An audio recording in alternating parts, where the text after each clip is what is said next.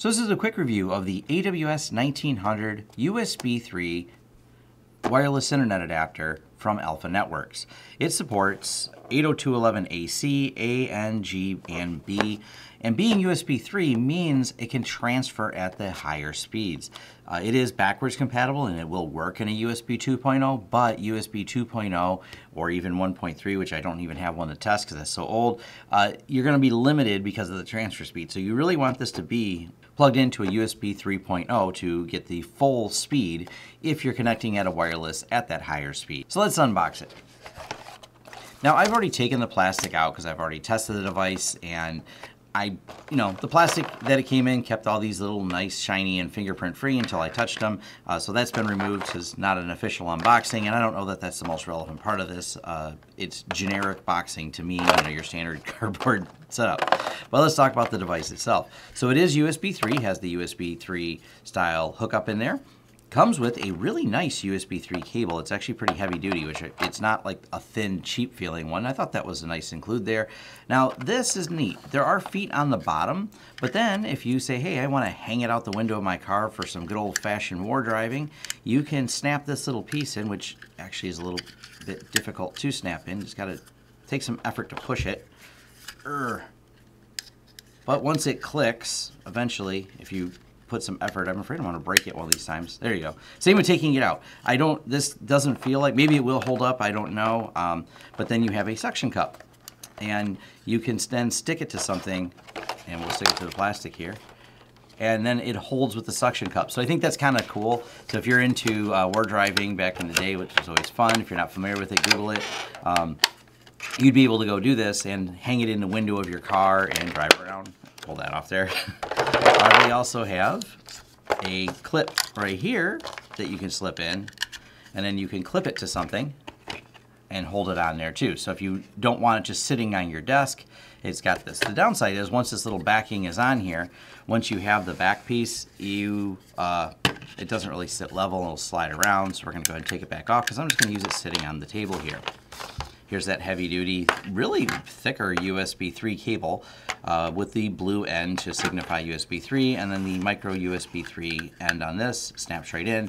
Not a proprietary cable or anything weird, but does work. So put the antennas on, give you an idea what this thing looks like. So once you have the device all hooked up with the antennas, it looks pretty cool.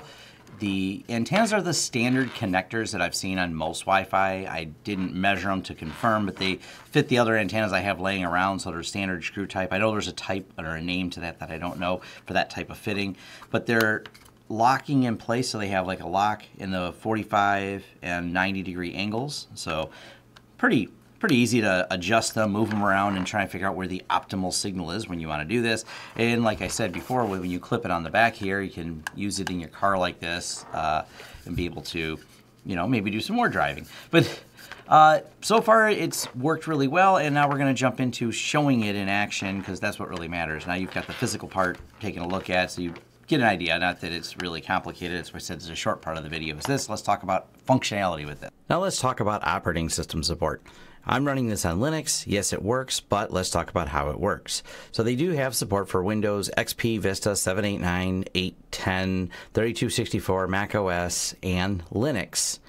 Now, the one thing about the Windows support is I didn't test it on anything other than Windows 10 because it's current, but the drivers are available on the CD for some of the older versions of Windows. I'm just not going to waste my time testing it, so that's up to you. But for the Linux support, if that's what you're here looking for, here is the instructions, and I'll leave a link in the comments below. Really easy. So it did not work out of the box with my Pop! OS that I'm running right here in 2018, but it did work really easily by copying and downloading the driver right from GitHub and following these simple instructions to do a build of the driver. So pretty straightforward just to run the build on your computer and load the driver from here. So, and it's kept up to date. There's actually been some updates. Some of the pieces of the driver are older, but as long as 10 months ago, they've added more features to it. The driver works perfectly fine, no real issues, took only a few seconds to do. But I guess it's important to know that if you're using this and your only internet connection is through wireless, that you will have to either get this offline or copy it from another computer. So if you don't have a hard line to do this, that's something to think about. Now let's talk about the performance. So here I have a Debian system, and I've already done some testing with it, and I'm just going to do it again. Here is my computer showing this connected. This is how the adapter shows up as a WLX0CC, so on, so on. It's connected to my network. It's connected at 5.8 gigahertz, bit rate of 1.3. So I've got full connection, signal level 100, link quality 100. It's as connected as it can be, and we'll go ahead and run the speed test with iPerf. And I know it's not the most scientific tool here, but it kind of gets you an idea that roughly I'm seeing gigabit speeds here. Not bad for wireless. And this is going to vary with the different adapters that you have, but for the most part, it's working quite fast. So I'm going to show you the same test on the same network hardwired. So we're seeing like 934. We'll run it again. And it's in my office. There's some distance, and as I've talked about before with Wi-Fi, there is interference issues that you can get with this. So 936 that time. But you can see this is pretty much gigabit transfer speeds. And if we go ahead and take it and do it locally to my hardwired address,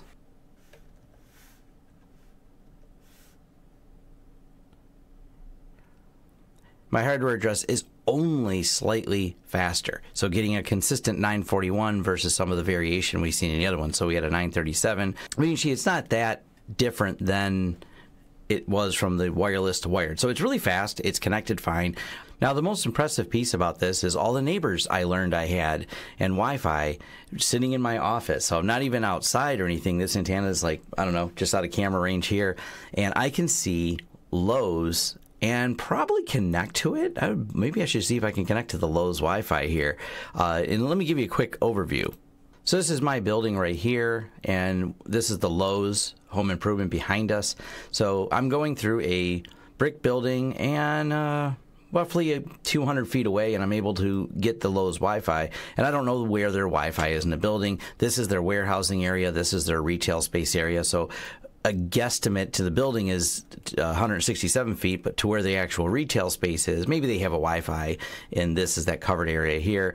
But that's a few hundred feet away through drywall, through brick walls, and still able to see the signal for the Lowe's Wi-Fi at 87%. So I'm pretty impressed with just how well I can see the Lowe's with this. So it's impressive, and it's crazy. None of my other Wi-Fis see all of these. Like my laptop doesn't see, but a couple things.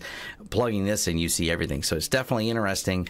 There's some apartments by me, and I'm assuming that is where some of these other ones are, including some of the hidden SSIDs and everything else. Of course, it sees ours much better because it's inside the building. But it's impressive. It's a great little device. It's only about $60 right now on Amazon for US dollars. So I find it to be a great value, a great buy. It works really fast for all the testing I've done with it, and it's what I'm going to be using, and I'll be referring back to this, of course, when people say, hey, how are you testing the Wi-Fi? I'm going to be say, hey, with the Alpha Networks device. So I definitely like it. If you want to buy it, links below. Thanks. Thanks for watching. If you like this video, go ahead and click the thumbs up. Leave us some feedback below to let us know any details, what you like and didn't like as well, because we love hearing the feedback. Or if you just want to say thanks, leave a comment. If you want to be notified of new videos as they come out, go ahead and hit the subscribe and the bell icon. That lets YouTube know that you're interested in notifications. Hopefully they send them, as we've learned with YouTube. Anyways, if you want to contract us for consulting services, you go ahead and hit launchsystems.com, and you can reach out to us for all the projects that we can do and help you. We work with a lot of small businesses, IT companies, even some large companies, and you can farm different work out to us or just hire us as a consultant to help design your network. Also, if you want to help the channel in other ways, we have a Patreon. We have affiliate links. You'll find them in the description. You'll also find recommendations to other affiliate links and things you can sign up for on launchsystems.com. Once again, thanks for watching, and I'll see you in the next video.